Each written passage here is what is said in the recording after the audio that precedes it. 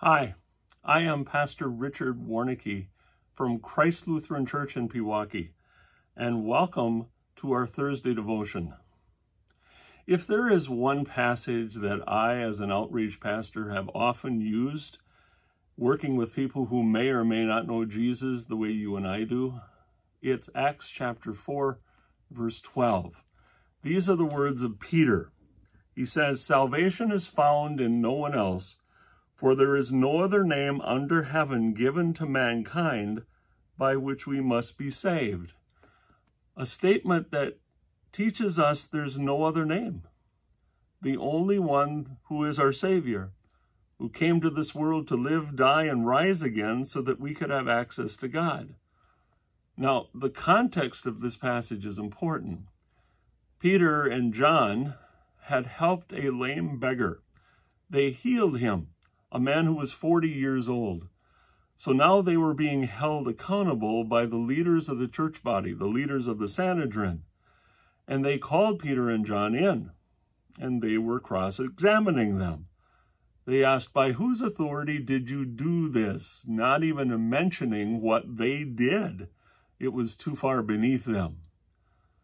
So with that lame beggar at their side, who was dancing around in his freedom now, they said what? Well, listen to what Peter writes in Acts chapter 4, verses 8 through 11. "Then Peter, filled with the Holy Spirit, said to them, 'Rulers and elders of the people, if we are being called to account today for an act of kindness shown to a man who was lame, and are being asked how he was healed, then know this, you and all the people of Israel. It is by the name of Jesus Christ of Nazareth, whom you crucified, but whom God raised from the dead, that this man stands before you healed.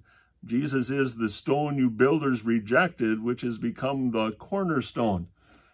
It's Peter who reminds them that it's by the name of Jesus, whom they had crucified, many of whom had been there at the courtroom when they condemned Jesus to death.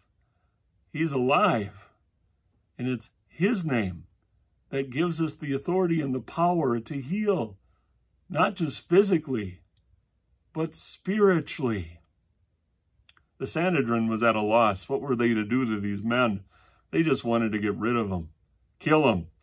But there was no way, because there were so many people that saw the act of kindness that they had done to this 40-year-old lame beggar, that if they would have hurt Peter and John, they would have been tremendously upset with the Sanhedrin. So they let Peter and John go, but not before they told him, "Do not be using the name of Jesus in your preaching." Well, you can imagine how Peter reacted to that.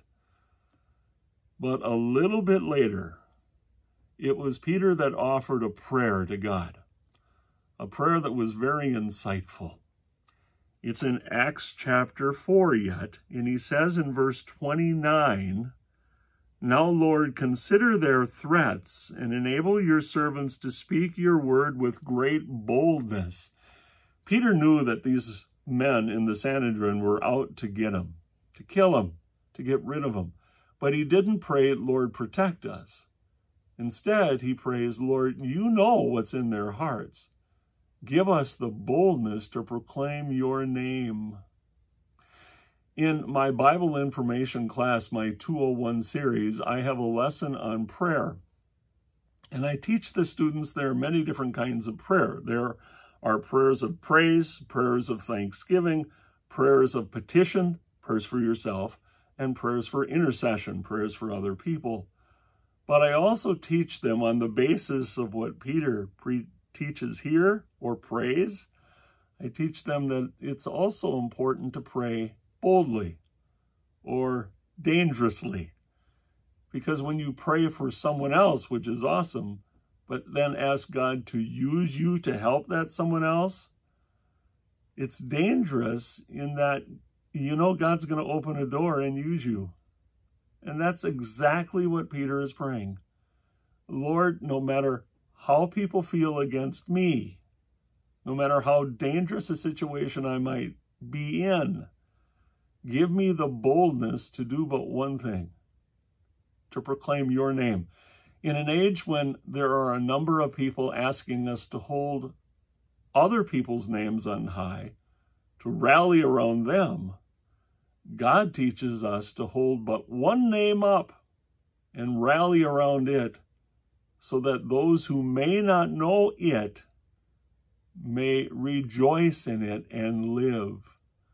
Lord, give us the courage to proclaim your name, the only name that saves. We pray.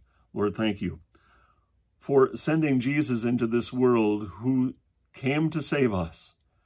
And thank you for giving us the boldness to proclaim the only name that saves, so that others, even if they hate Christ, may learn of him and live.